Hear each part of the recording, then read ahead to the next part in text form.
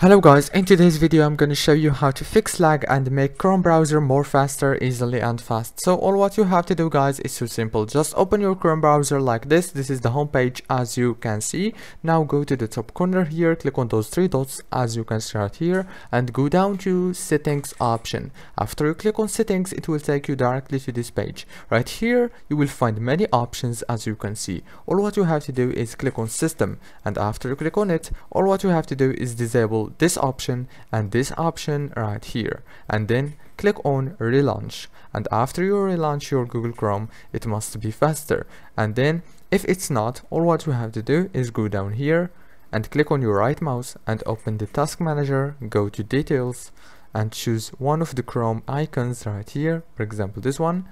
Click on your right mouse, click on set priority and choose high or above normal.